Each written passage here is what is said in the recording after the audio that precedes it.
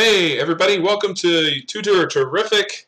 Starting a new chapter in my physics course, chapter 4. It's all about forces.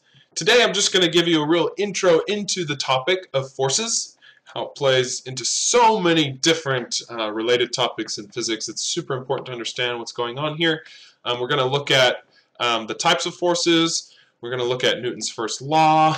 Newton has 3 laws, but we're going to look at his first law as sort of a culmination of all we do today. So let's get going. So dynamics is the study that we're going to do, and that's where forces lie under. So we study dynamics. That's what we're studying is forces. I want you to understand how it fits into the larger picture of all of the studies in physics. Here we go. So here's physics, and if you break it down, there's study like optics studies, there's mechanics, there's electricity, there's heat, and many more, sound, light, lots of different things. If you go under mechanics and you break that down to its various categories, kinematics is what we've done so far in chapters 2 and 3, studying motion, just the characteristics of motion specifically, how to model that motion. Dynamics is what we're doing now, and that's studying the causes of motion, not describing it, but understanding its causes. So that's what we're going through right now. And dynamics also discusses changes in motion, not just the motion we see, but how it can be changed. Okay, so just for a definition perspective, dynamics is the study of the causes of motion, namely the causes of the acceleration that causes changes in motion. Okay, so of course that begs the question, what causes acceleration or the changes in motion? What do you think, guys? Think about it for a second. What do you think is the cause of acceleration? I told you the causes of changes in velocity was acceleration, but I didn't discuss what causes acceleration.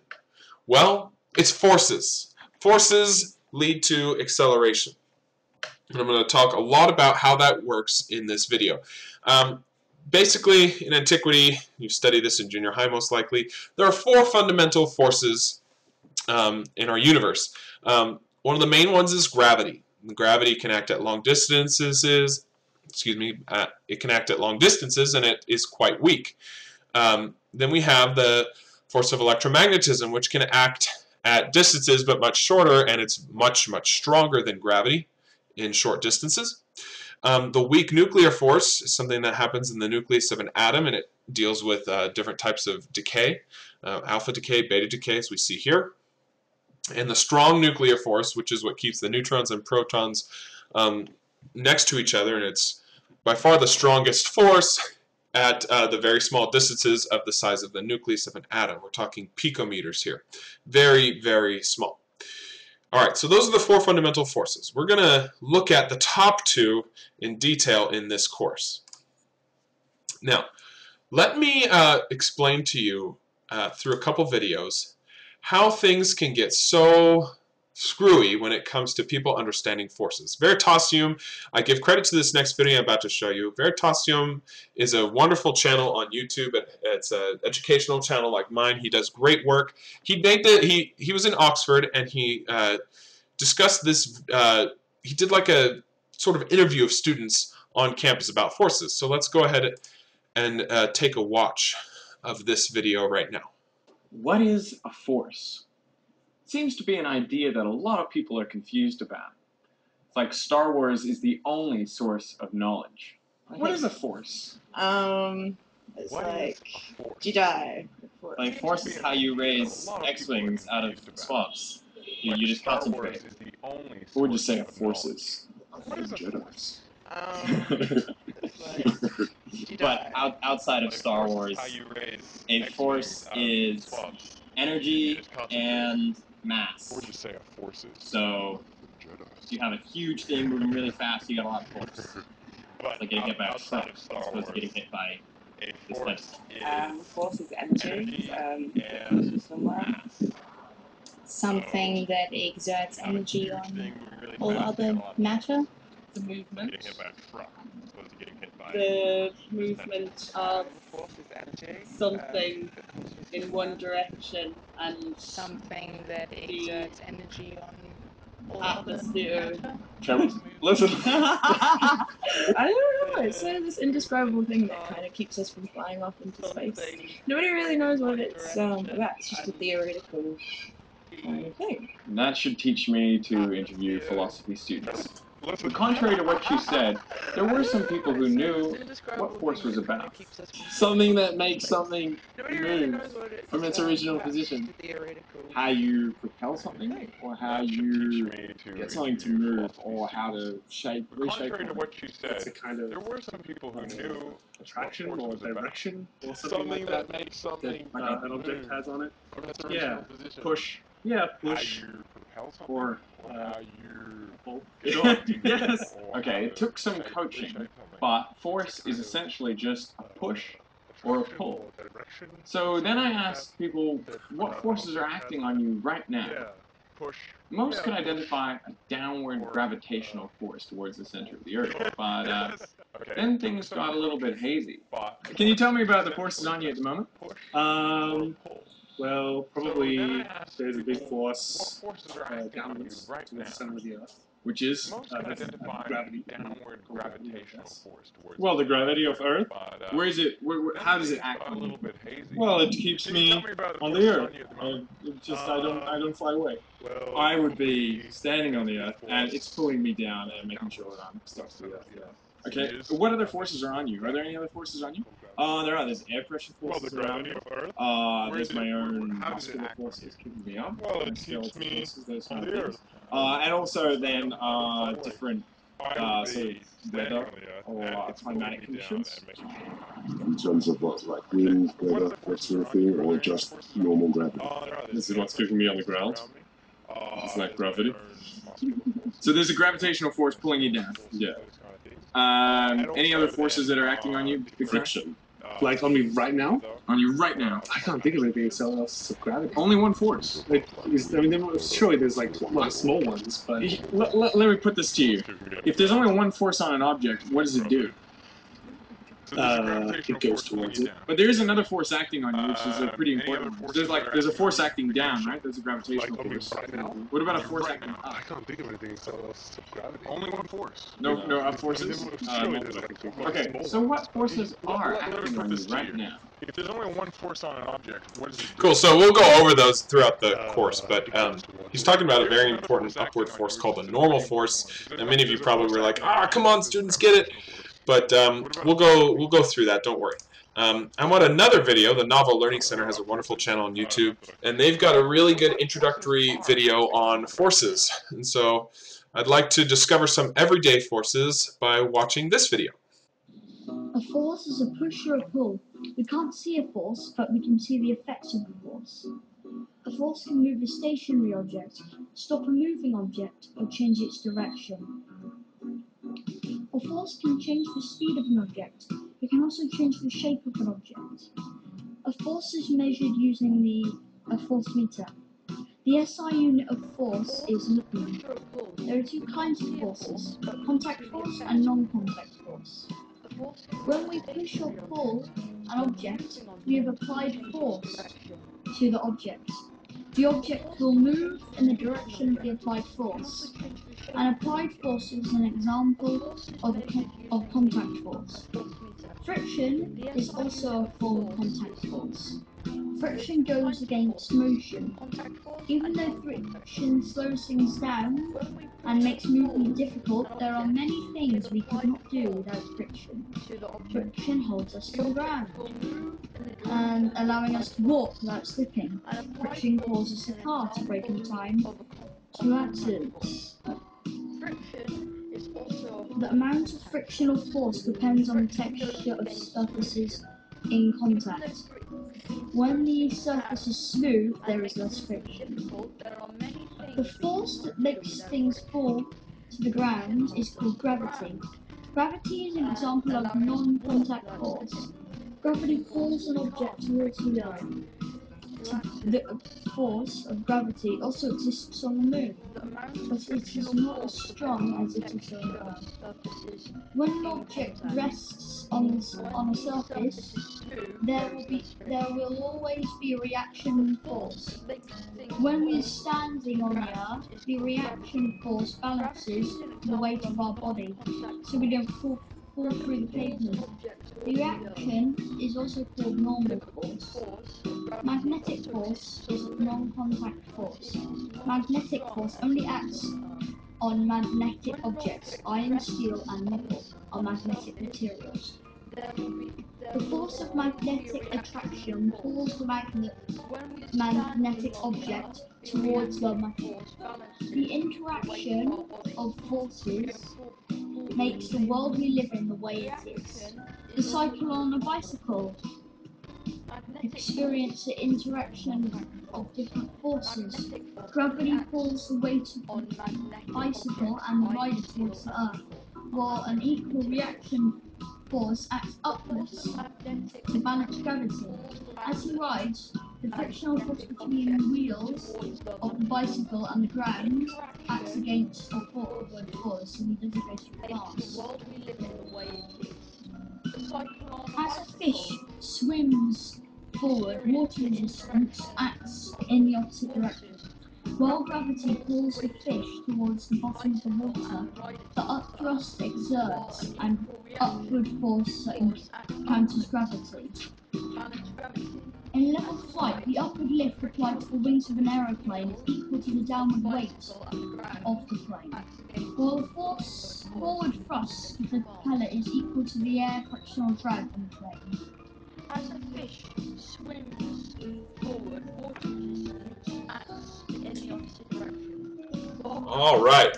That was an interesting video too. That went through a ton of info that is going to take multiple chapters to uncover all that, but it was good to see sort of, a youngster, even though he was probably reading from a pamphlet. It's nice to see sort of an overview. Forces, truly, one of the most important things he said is that forces truly, the way they interact with each other and us dictates how it is to live in our world and how it is to, as a baby, learn to walk and learn to interact with the environment. So, but getting back to Veritasium's main point is that a force is most fundamentally defined as a push or pull on an object. Okay? They can, but don't necessarily cause acceleration. Now, I'll get into that because multiple forces can act on an object. They can cancel each other. So, while a force is the cause of acceleration, forces don't necessarily lead to a non-zero acceleration in every instance. Okay, one thing you got to get used to about a lot of the quantities I introduced in this course is that they are vectors. Forces are no exception. Forces are vectors. Okay, if you look at the image, this guy is pushing up on this box. So it's an applied force, it's a contact force on the box in this direction. And multiple forces can act on a single object, as in the video. The upward thrust. I love that. I love his little British accent. So we've got weight downwards. We've got the gravity acting on the plane. We've got the lift due to the shape of the geometry of the plane and the wings. We've got the forward thrust due to the jet engines in this case, and we've got drag due to the air resistance. Those are all forces acting on the plane in the air.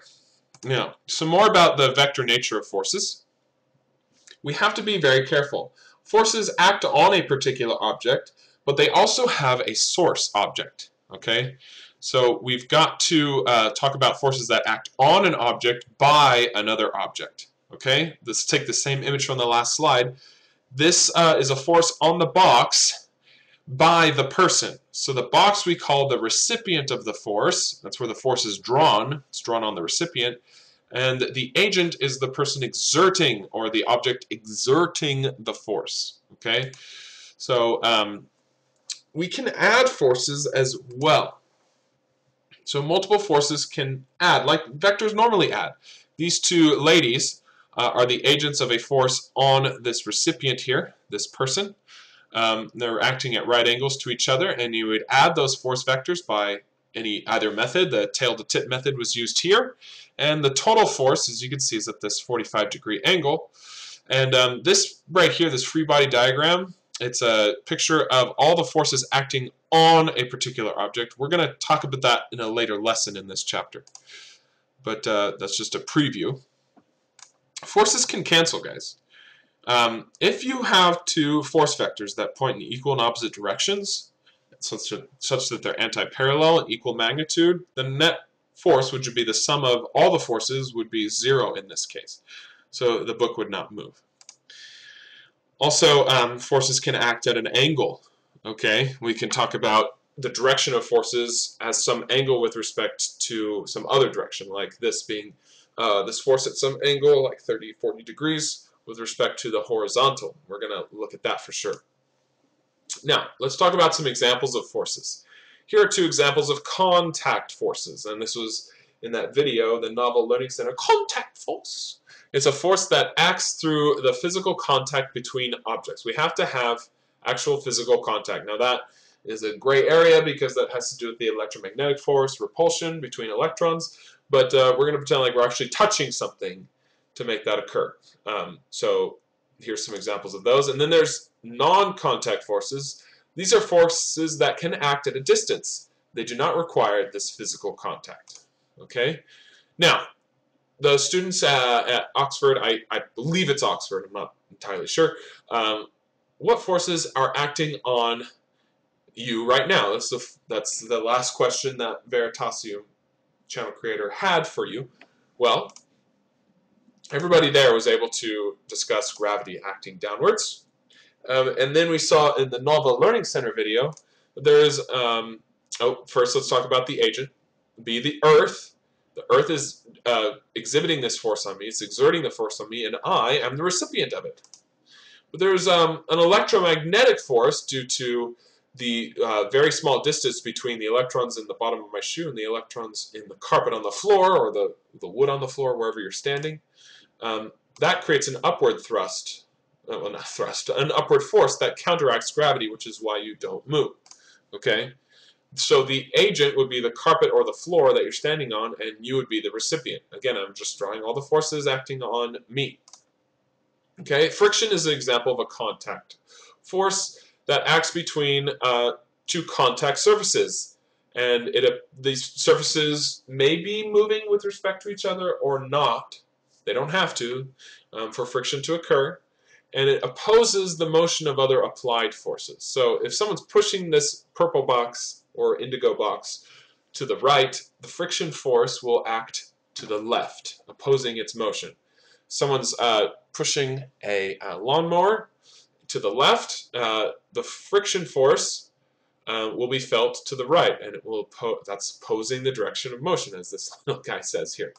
Okay? There are two types of friction. Static friction is the first type. It's friction between contact surfaces not moving with respect to each other. Okay, so if I push on this purple box and it's not moving, but I still feel some resistance, that's called static friction. And then there's kinetic friction, which is the friction between contact surfaces moving with respect to each other. So if I were to push this purple box and it would start to move, you might hear some sound. You'll still feel friction opposing you, but now it's kinetic friction because the contact surface between the table or whatnot and the box, they're moving with respect to each other. Tension is another type of contact force. It's exerted between and along taut ropes. So ropes that are taut, not filled with slack or strings. It's a very interesting force because tension at one end of the taut rope is different than tension at the other end because they're equal and opposite directions. The force the magnitude's the same, but the direction's the opposite. And it's basically it acts along the direction of the rope, as you see here. Now, pulleys are very important when it comes to tension. We're going to be looking at a few examples of situations that involve pulleys in this chapter. A pulley is a wheel that spins freely. This rusty one probably doesn't, but let's pretend it does. And it has a track that can be filled with a rope like this. Okay. Now, what do pulleys allow us to do? Why are they used in the industries? They allow us to change the direction of the tension force. Okay, that's the point. So now the tension force on this ball here points upwards. whereas the tension for me points at this angle. They're not equal and opposite anymore.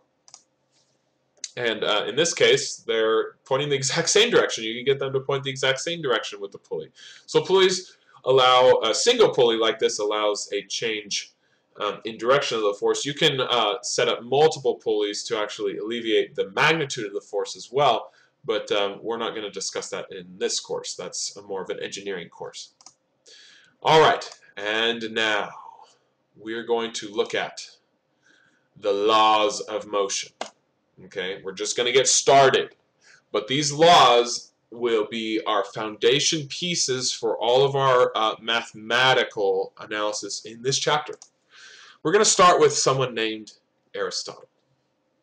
In the height of the Greek Empire, there were many great philosophers, okay? And Aristotle was one of them. Aristotle thought, he theorized, that a force was required to get an object to maintain a certain speed, and that no forces acted on objects that were not moving.